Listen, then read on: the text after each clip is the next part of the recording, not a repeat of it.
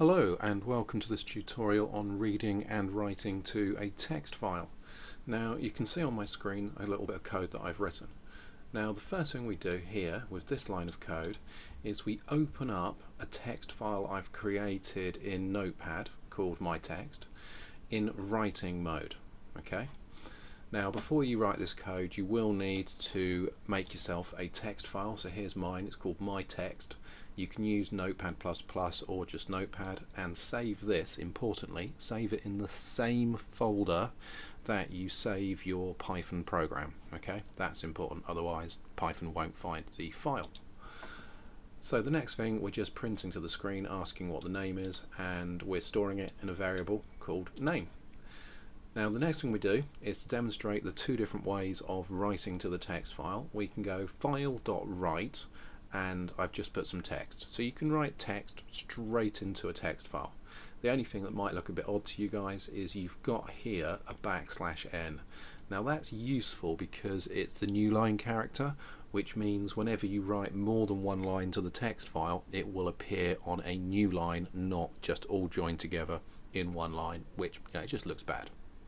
Now the other way I'm showing you to write to the text file today is you can actually write the contents of a variable directly to the text file, and here I'm just using the person's name that I've saved earlier in this variable, and as you can see here, instead of a line of text I can simply write the variable directly to the text file.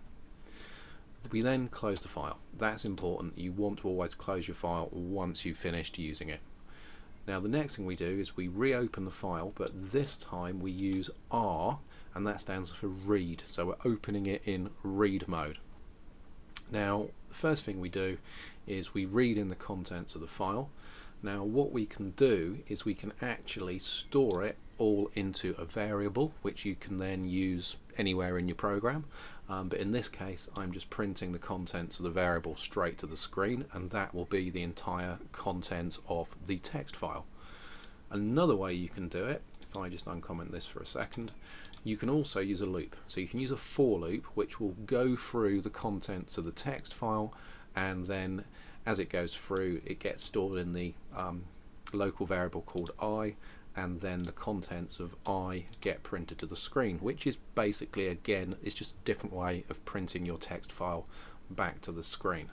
Now I'm just going to comment that out because both of those two things do the same, and then finally I close the file. So if we run this, you'll see what happens. So here we go, it's just asking for my name, so I'm just going to use Bob, hit enter, and look, it says, look, I can write to a text file Bob. Now that may not seem particularly impressive until I open up my text file again, and look what's appeared. I've actually automatically now written a sentence to my text file as well as the user's name Bob, which is great.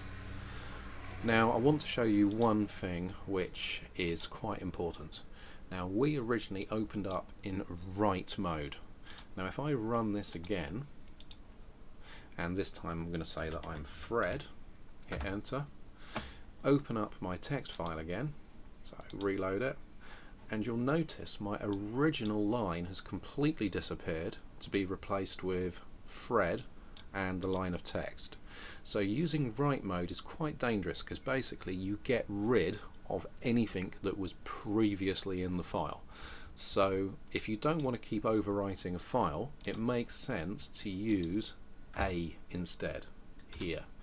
Now what this does, this opens the file in append mode, and that means you can keep writing to the file without overwriting anything that's already saved there.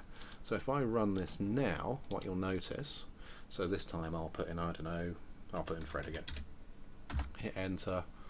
It's now printed back Fred twice because I used Fred the last time. It hasn't overwritten the file, it's just added to it. So just to prove that works, minimize it, run it one last time and choose a different name.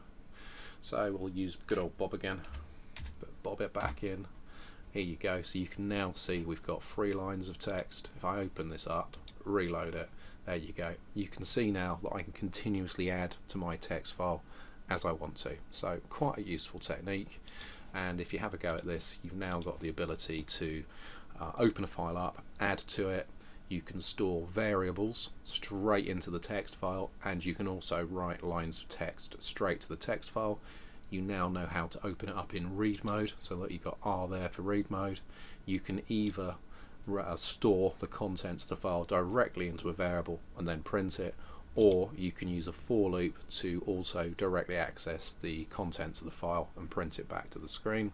And you also now know how to close the file. Okay, well, I hope you enjoyed that.